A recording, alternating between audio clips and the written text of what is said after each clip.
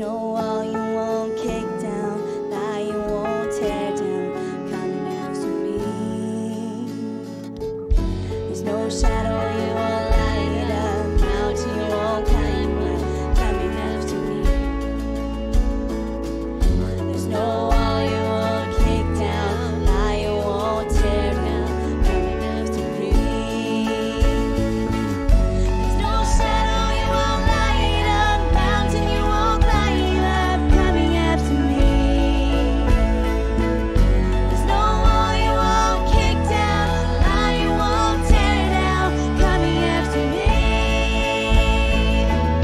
There's no shadow you won't light up, mountain you won't climb up, coming after me. There's no wall you won't kick down, lie you won't tear down, coming after me. Oh, the overwhelming, never-ending, reckless love of God.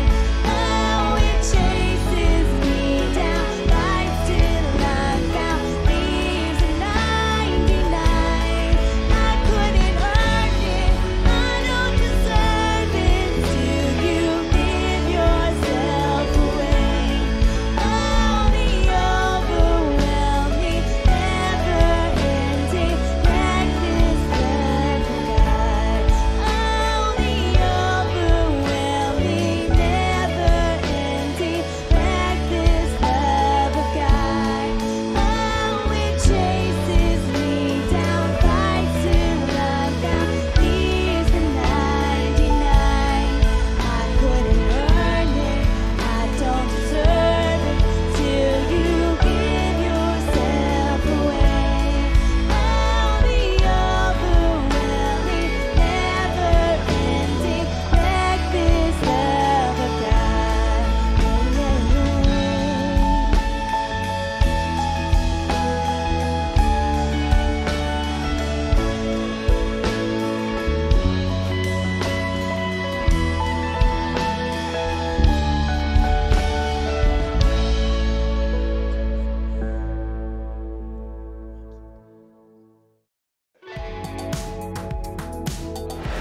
Happy Easter, everyone. Thank you so much for joining our online service. My name is Joel. I'm the discipleship pastor here at Eaglemont.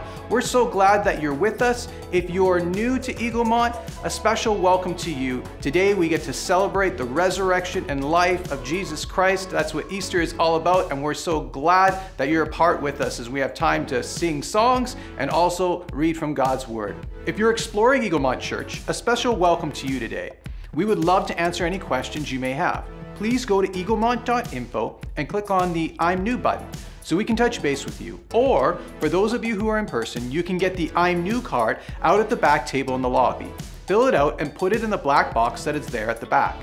Thanks so much for giving us the opportunity to connect with you and help you to find a place of belonging here in the Eaglemont Church family. Our annual congregation meeting will be on Sunday, April 23rd at 11:15 a.m. If we are back in our building by that time, it will be in person immediately after our Sunday gathering.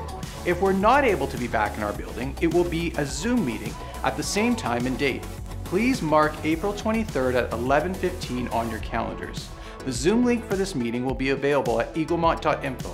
Thanks again for your patience as we wait on the time to transition back into our building. Prayer Encounter is next Sunday, April 16th at 6 p.m. at Pastor Marlo and Miriam's home. You can get the address by going to eaglemont.info and clicking on the Prayer Encounter button. Church, can I encourage you? There is nothing more powerful or important that we get to do than to pray together. It's in prayer that God unites us, speaks to us, empowers us, heals our brokenness, and gives us vision. Please make engaging in this corporate time of prayer a priority in your life. Keep up to date on what's happening around Eaglemont Church by signing up at eaglemont.info to receive our monthly newsletter. You can also follow us on Facebook and Instagram. Let's just spend a couple moments centering our hearts and our minds again on the one who we've come to meet with as we've come to meet with God today. Let's pray. Heavenly Father, would you prepare us today to meet with you? We thank you for the ability to celebrate the resurrection and life of Jesus. As we read from your word, as we sing songs together, we just pray that you would be the focal point for all of us.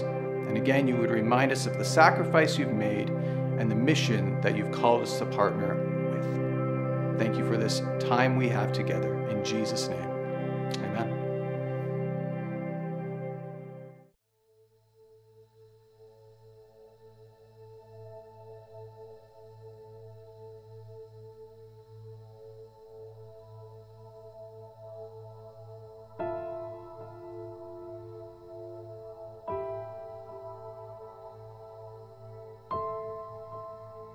Early on Sunday morning, as the new day was dawning, Mary Magdalene and the other Mary went out to visit the tomb. Suddenly, there was a great earthquake, for an angel of the Lord came down from heaven, rolled aside the stone, and sat on it. His face shone like lightning, and his clothing was as white as snow. "Don't be afraid," he said. "I know you are looking for Jesus, who was crucified. He isn't here. He is risen from the dead, just as he said would happen. For God has rescued us from the dominion of darkness and brought us into the kingdom of the Son he loves, in whom we have redemption, the forgiveness of sins. All praise to God, the Father of our Lord Jesus Christ. It is by his great mercy that we have been born again, because God raised Jesus Christ from the dead.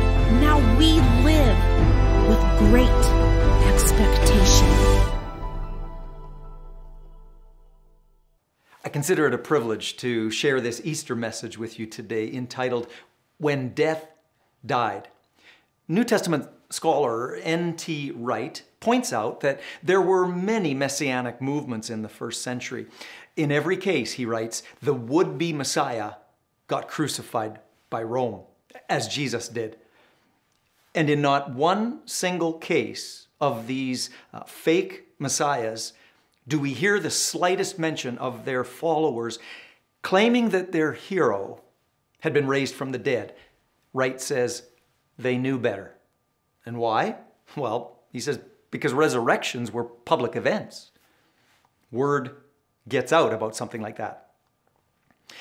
In the first century, if you were following someone who claimed to be the Messiah and actually wasn't, and he was crucified by Rome, you had two choices: either disband the movement or look for a new Messiah.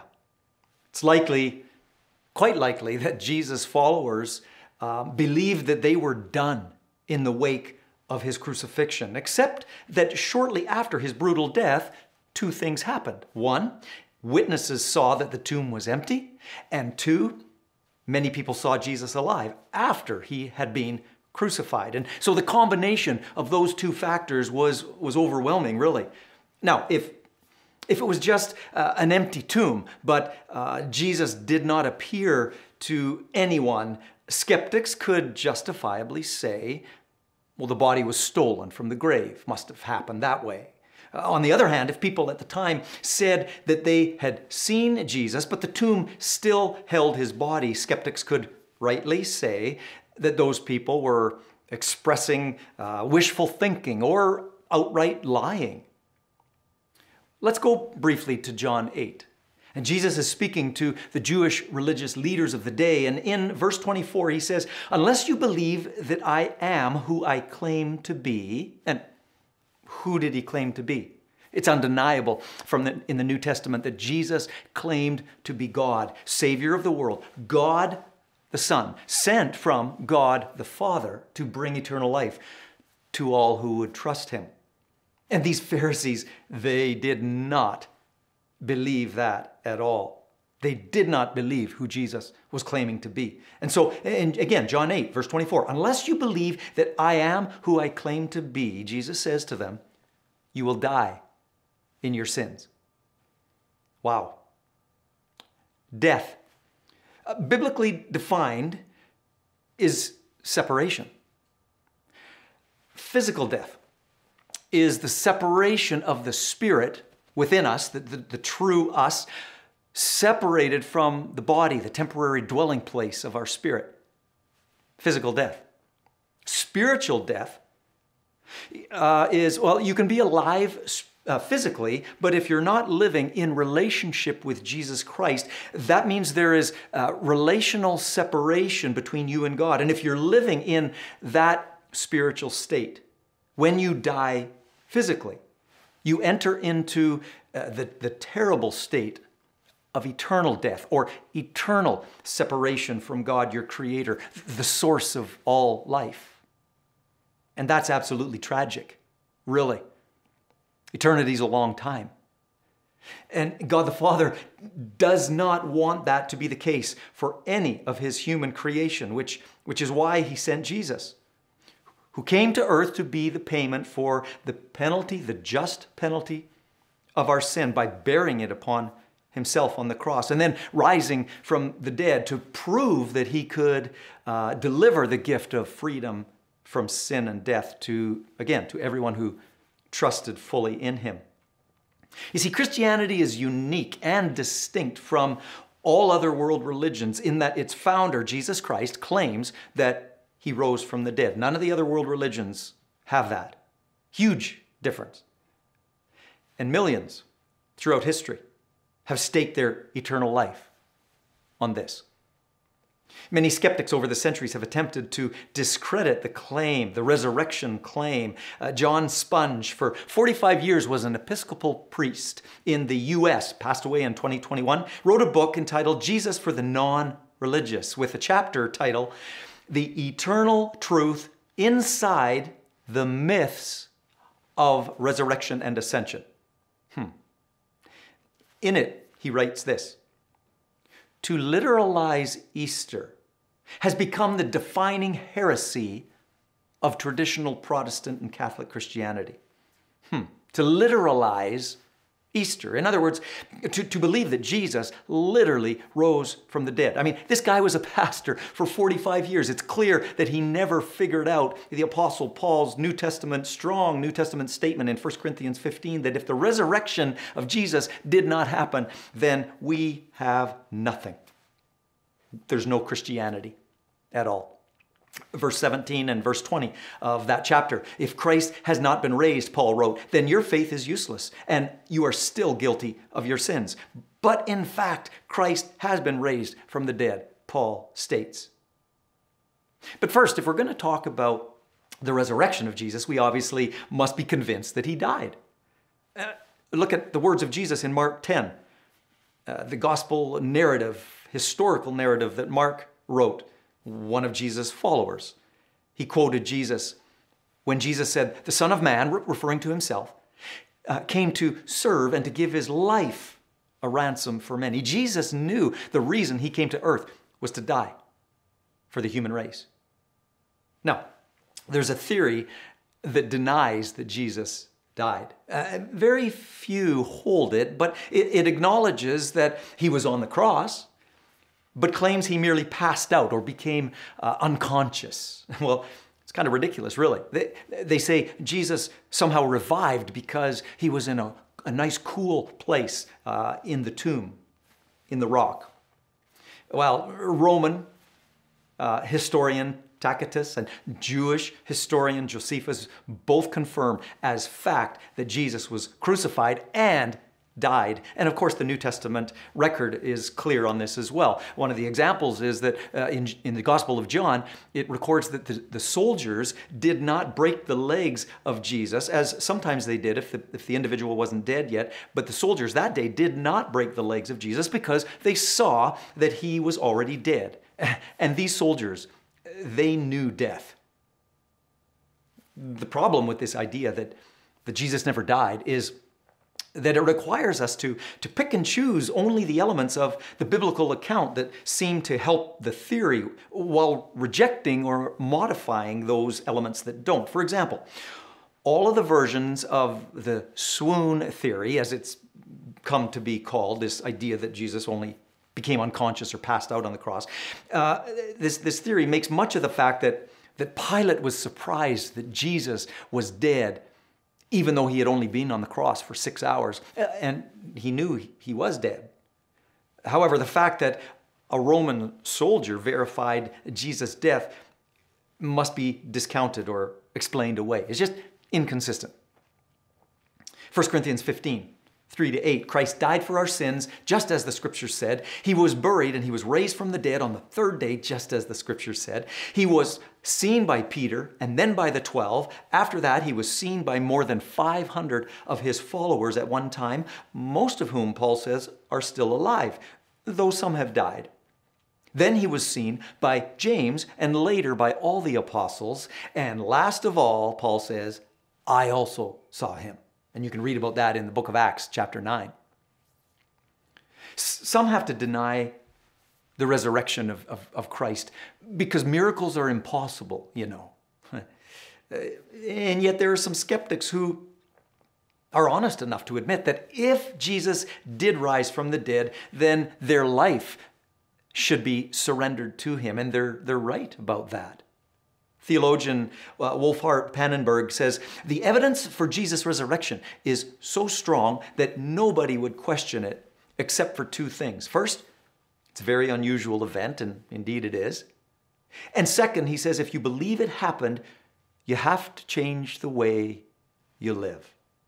And again, many are not ready to do that.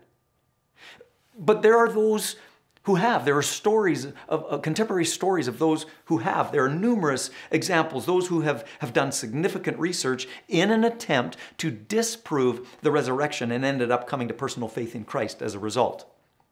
If you've been around Eaglemont for any length of time, you've heard me refer to the story of Josh McDowell in the late 60s, an intelligent university student. After 2 years of significant deep research to disprove the resurrection of Christ, ended up submitting to the evidence and became a Christ follower and wrote the book, Evidence That Demands a Verdict, to share his findings. Another example is Frank Morrison, a journalist who, again, set out to disprove the New Testament record of the resurrection of Jesus, ended up placing his faith in Christ, entitling his book, Who Moved the Stone? In front of the tomb, obviously. I love it. I love it.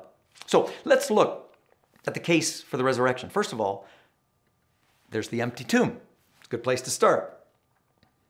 It was Sunday morning when some of Jesus' followers went to the tomb and were surprised to see the stone moved, the tomb was empty, an angel was there declaring to them the fact that Jesus had risen. It was such an important news item that God sent a heavenly messenger to let them know, to confirm it, to confirm what they were seeing. The Gospels report that the tomb was found empty. Some skeptics point to this. They say that, well, the four gospel writers each have unique perspectives or aspects included in their report of this event. In some skeptics' minds, these so-called contradictions are reasons to disbelieve. Well, those skeptics fail to understand that those apparent contradictions actually add credibility to the individual accounts, even from a legal standpoint. You know this. Different eyewitnesses who see different things from their perspective actually proves that the various accounts are not rehearsed or contrived by the group ahead of time. And this is the case with the gospel records of this great event in history.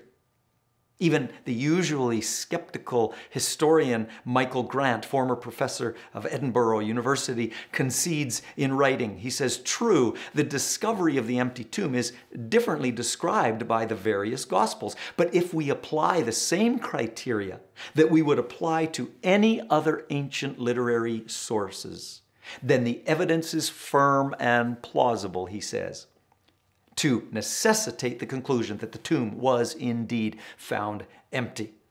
Wise and honest statement.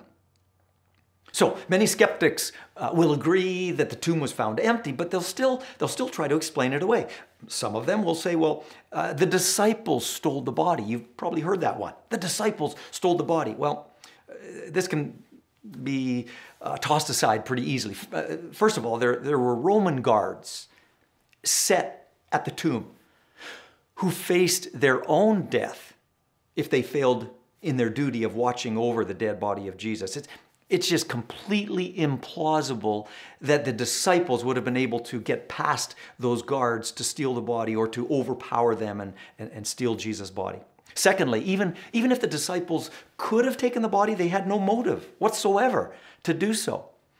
If the resurrection of Jesus was just a story they made up after stealing and hiding his body, don't you think at some point of in the disciples' journey forward, they would have confessed the concocted lie to avoid the torture and the martyrdom that most of those disciples of Jesus experienced? But none of them did that. They were willing to endure, and they did, terrible torture and death for the truth. No sane person dies for a lie that they know is a lie. Then some skeptics will say the authorities took the body. Simple question that this theory raises is, what is it that turned the disheartened disciples after Jesus' crucifixion, understandably so, turned them into fully committed followers if they hadn't seen Jesus alive? I mean, that's a great question. In the book of Acts, after the apparent resurrection, we see the Jewish leaders wanted to put an end to this Christian sect, like they had previously wanted to do. Think about this. If the authorities had moved the body from the tomb, why didn't they show the dead body of Jesus when they saw Christianity taking off and spreading so rapidly? I mean, the quickest way to put an end to this crazy preaching of Jesus and his resurrection was to show proof that it actually didn't happen. But they didn't because they couldn't, because they didn't have the body, because he was alive. And then skeptics will also sometimes say the eyewitnesses went to the wrong tomb. Well, this smacks of desperation, really. Mark 15:47 records that some of Jesus' female followers saw where they buried Jesus, okay? They loved him so much, it's highly unlikely that they would have gone to the wrong location just 3 days later. And even if they had forgotten where the tomb was, remember, they weren't men, so they would have likely asked for directions, right? This objection is very weak, that the eyewitnesses went to the wrong tomb. Very weak. Then further, in the case for the resurrection, there's the point that women saw the empty tomb first. Now, follow here. All four Gospels identify Mary Magdalene as the leading woman who discovered the empty tomb. Now, again, don't miss this. In the culture of that time, it's highly improbable that male Gospel writers would have invented this. If the empty tomb was fiction, they would not have said that it was women who first discovered it, because in that culture, a woman's testimony was considered of little value. However, the Gospel writers were not writing fiction. They were concerned about recording the facts as they actually happened, more than looking good culturally. This is no small point. New Testament writers cared more about historical accuracy than anything else. That's the point here. Then there are the post-resurrection appearances. We've looked at very solid and historical evidence that the tomb was empty. However, by itself, an empty tomb does not a resurrection make, right?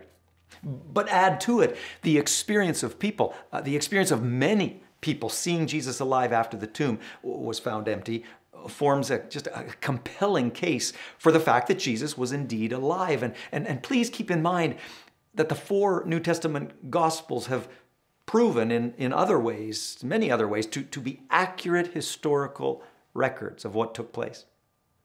Paul's statement, again, in 1 Corinthians 15, about more than 500 people seeing Jesus alive is commonly believed to have been recorded within just a few years of the death of Jesus. Therefore, the historical reliability of that record is solid and not the result of legend, which some say, but legend typically takes years to develop. Paul states that he had proximity to the eyewitnesses. In 1 Corinthians 15:6, about these people, Paul writes, most of whom are still alive, though some have died. And so, again, Paul either knew some of these people personally and had heard their eyewitness accounts directly, or Paul was told of the resurrection appearances directly by someone who knew a specific eyewitness. Now, it was Dr. Luke, and he was a physician, who wrote the book of Acts, which is a history of the early church. And in Acts 1, verse 3, he wrote this about Jesus. During the 40 days after he suffered and died, he appeared to the apostles from time to time, and he proved to them in many ways that he was actually alive. Powerful statement. And it's worth noting how Dr. Luke is viewed as a historian. That matters.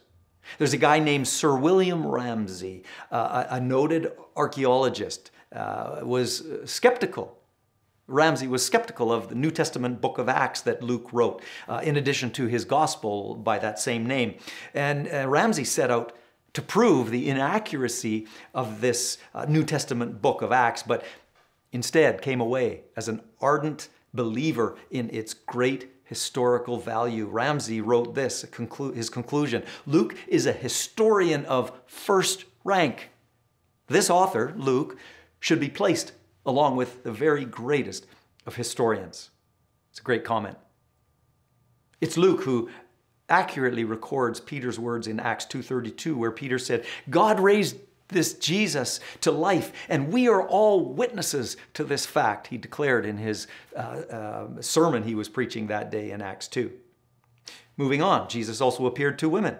Again, the fact that in that culture, women are referenced in the gospel accounts adds proof to the authenticity of the narrative. And then Luke 24, Jesus appeared to his disciples, and Jesus appeared to two men on the road to Emmaus. You can read about that in Luke 24. Skeptics have tried to argue that these sightings were hallucinations. That actually would be astounding if that were the case, because many different people hallucinating the very same thing over a span of weeks in different locations under various circumstances, highly improbable. We could even justifiably say impossible. Psychologist Dr. Gary Collins writes, hallucinations are individual occurrences. By their very nature, only one person can see a hallucination at a time. So again, we can discard that, I think. In his book called A Case for Christ, former atheist Lee Strobel says, the amount of personal testimony for Jesus' post-resurrection appearances is staggering. He puts it this way. To put it into perspective, if they were to cross-examine each of these eyewitnesses for just 15 minutes each, and you went around the clock without a break, it would take you from breakfast on Monday until dinner on Friday to hear them all. And then he says, after listening to 129 straight hours of eyewitness testimony of having seen Christ, who could possibly walk away unconvinced? But some, sadly, do. How much more historical evidence does someone need? And yet we understand, as Christ followers, we understand that there's a spiritual aspect here. People need to choose to open their spiritual eyes before the light goes on, and then they can see clearly. As believers, we need to pray into this. Jesus said, I am the resurrection and the life. Anyone who believes in me will live even after dying. Everyone who lives in me and believes in me will never die. John 11. It's one thing to believe that Jesus rose from the dead, but it's a whole other thing to believe so much that you place your entire life and eternal future into the hands of God and fully trust Christ and what he did on the cross. And friends, that's the moment when death dies for you. Eternal death. Eternal separation from God. In that moment of surrender is no longer your experience or your destiny. The moment you die to yourself and surrender to Jesus Christ, recognizing what he did for you on the cross in paying your penalty, my penalty for sin, and receiving his forgiveness as we trust him, then that's the moment that death dies for you and for me. And you no longer need to fear death at that point. You need to know, if you don't already, that believing, as the New Testament defines it, is not merely saying that you believe certain facts. It's not merely a mental assent to a set of truths. Even the truths about who Jesus is and what he did on the cross. Believing, as God defines it in the Bible, is giving your life over and into the hands of the one in whom you say you believe, Jesus Christ, the God of the universe. He is. True belief is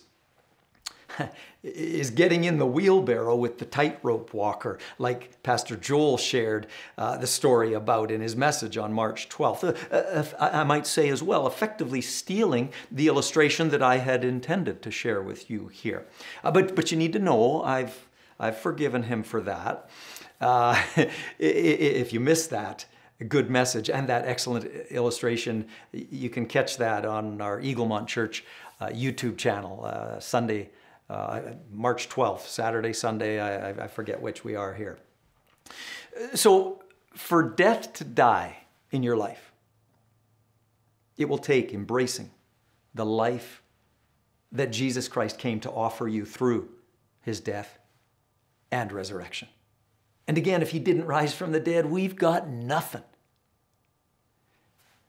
But you owe it to yourself, I would say, to explore this very carefully. A solid case for the resurrection and for the important reason for it has just been presented to you. Now, the ball's in your court. If you're a seeker, if you're not sure, if you've been on a search, maybe for months or years, and this message just helps to crystallize the core truth of why you should step across that line of faith and become a Christian. And so today I ask you, would you respond? Today, would you respond by surrendering your life to Christ and trusting him as the forgiver of your sin to remove that barrier between you and him and the leader of your life?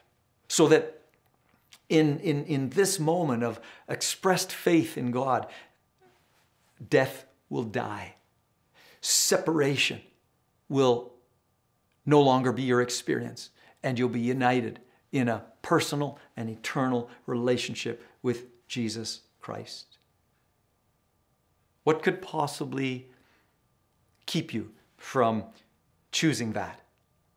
And so in this moment, I'm going to ask you if that's your desire to step into, by simple faith, the Bible says, to step into that kind of relationship with God, your Father, God, your Creator, who wants to be your Father as you surrender to Christ. In this moment, you can pray something like this and say, Heavenly Father, I thank you so much for loving me. I thank you, Jesus, that you came to die for me.